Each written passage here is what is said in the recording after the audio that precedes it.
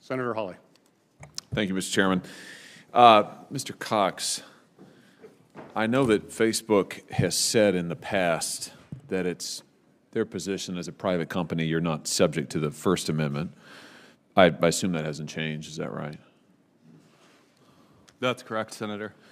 But the United States government is subject to the First Amendment. I think we can probably all agree on. Hopefully we can. Hopefully that's still true in this country. Is it appropriate for Facebook to work with the United States government to avoid the First Amendment, help the U.S. government avoid the First Amendment? Senator, we do think it is sometimes appropriate to be in contact with government and with government organizations. To help them avoid the First Amendment? Senator, I'm not sure what specifically you're referring to. Well, let me ask you this. Do you think it's appropriate to work with the United States government to target private individual speech that is constitutionally protected? Senator, I'm not aware of that. Well, let me educate you. On July 16th, 2021, an employee at Facebook wrote to the Department of Health and Human Services saying, and I quote, "I know our teams met today to better understand the scope of what the White House expects from us on misinformation going forward." On July 23rd, 2021, a Facebook employee thanked HHS, quote, "for taking the time to meet earlier today and wanted to make sure you saw the steps we just took this past week to adjust policies and what we are removing with respect to misinformation. This included," and I'm still quoting, "increasing the strength of our demotions for COVID and vaccine-related content." On April 7th, 2021, a Facebook employee thanked the CDC for responding to misinformation queries, and I quote, "We'll get moving now to be able to remove all but that one claim as soon as the announcement and authorization happens." On July 28th of this year, a Facebook employee reached out to CDC about, quote, "doing a monthly misinfo debunking meeting." The CD responded, "Yes, we would love to do that." I'm sure they would. On July 20th, 2021, Clark Humphrey at the White House, who's digital director of the COVID-19 response team, emailed Dave Sumner at your company, among others, asking any way we can get this pulled down and cited a specific Instagram account. Within 46 seconds, your company responded and said, "Yep, on it." That sounds like what in the law we call a pattern and practice of meeting, coordinating, and colluding with the United States government to target particular speech that no one in any of these emails alleges is incitement, which would not be constitutionally protected. No one in any of these emails alleges it directly encourages violence, which would not be constitutionally protected. So it appears to all be constitutionally protected speech on, I might add, very politically sensitive topics that Facebook is directly working with the U.S. government to target and remove. Is that your company policy to do this kind of thing? Senator, we were quite public about our cooperation with health organizations during the unprecedented time of COVID. We knew that people expected and wanted accurate information on our platform.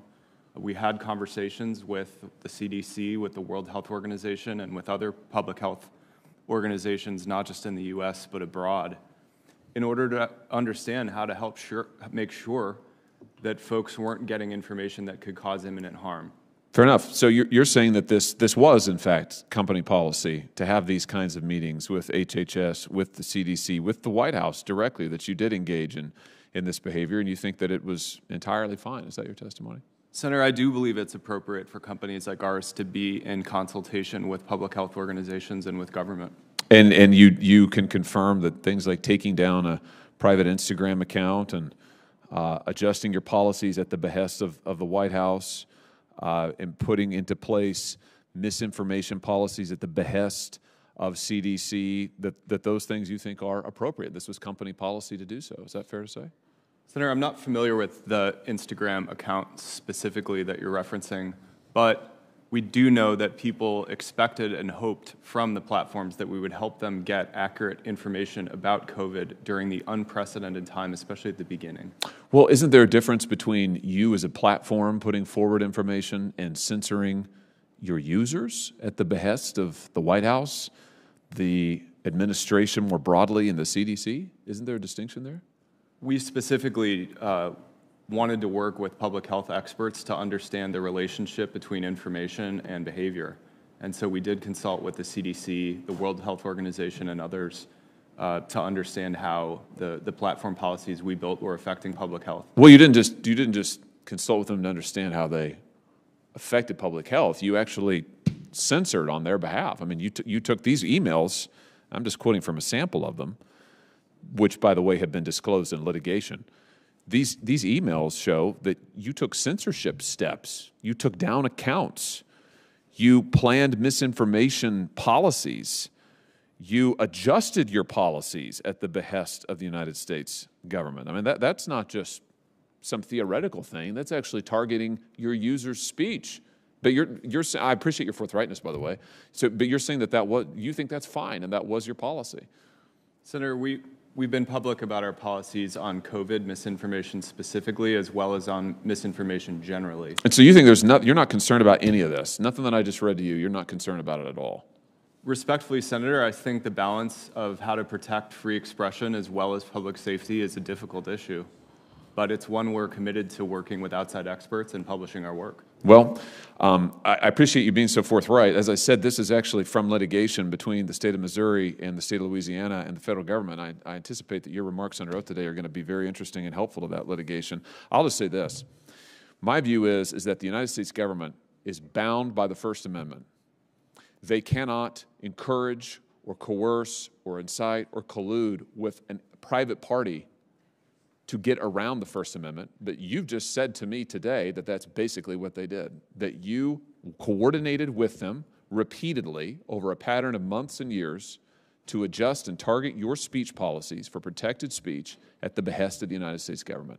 I have to tell you, I've got a big problem with that, and I think all your users should too. Thank you, Mr. Chairman.